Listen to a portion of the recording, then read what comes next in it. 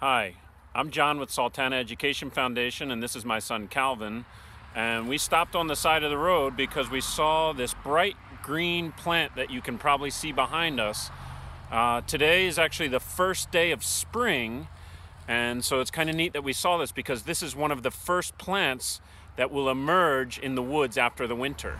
So as you can see, the woods at this time of year are pretty brown, but there's one bright green pop of color all around us, and this plant is known as skunk cabbage. Skunk cabbage has a unique chemistry, and the plant can even produce its own heat, allowing it to actually melt snow around it in the late winter or early spring.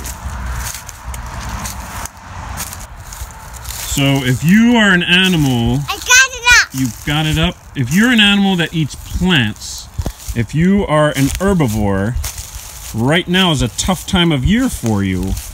But if you see this plant, you might think that it would be good to eat.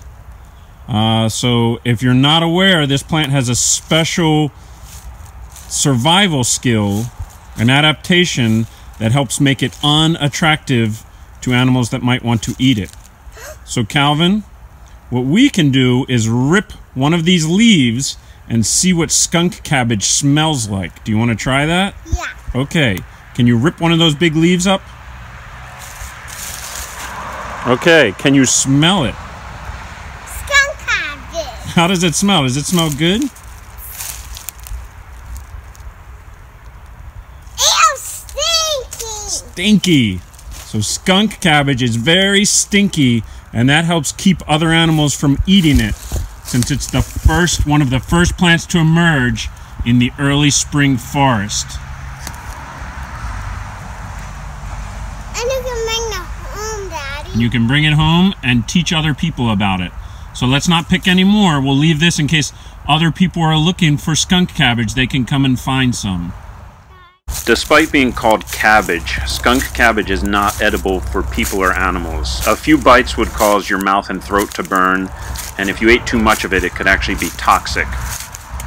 But the flowering part of the plant does attract a lot of beneficial insects like bees and butterflies, and for that reason, a lot of gardeners who don't mind the smell of the plant have been known to plant skunk cabbage in their gardens. This is a native plant, and it can usually be found in the low-lying areas where a forest and a marsh meet each other at the edges. Oh, so if you're curious to know what skunk cabbage smells like, you can look in the woods in the early spring, or maybe just leave a cup of milk out for a few days and smell that, and you'll get the same idea. Oh, no thanks.